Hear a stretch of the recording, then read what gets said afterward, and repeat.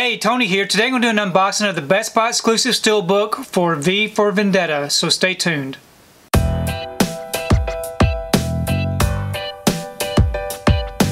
So today I picked up my order for V for Vendetta. This is a Best Buy exclusive Steelbook featuring the 4K Ultra HD, the Blu-ray, and the digital. Here's the front, and here's the back. If you'd like to check out these special features, you can go ahead and pause and do so. I'm going to go ahead and unwrap this and we can take a closer look at this Steelbook. Okay, I've got it unwrapped and the J-card removed. Here is the front of the Steelbook. It is a matte finish, really nice looking. I really like the colors that they used. And here's the back. Open it up.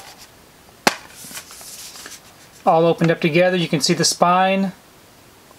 Then on the inside we have our 4K disc in red, and we have our Blu-ray disc,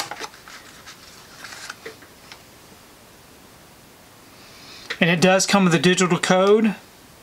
So the inside artwork, really nice image, very nice looking Steelbook.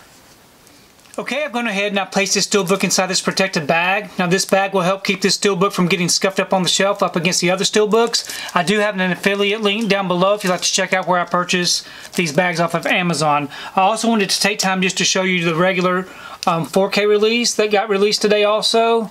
Really nice looking artwork on this with a slip.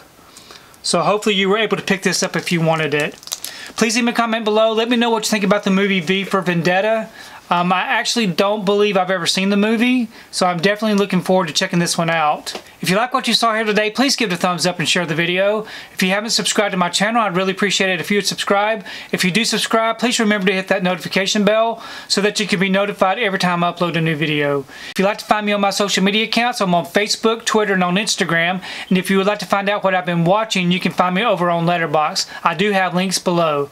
But thanks again for watching, and we will see you next time.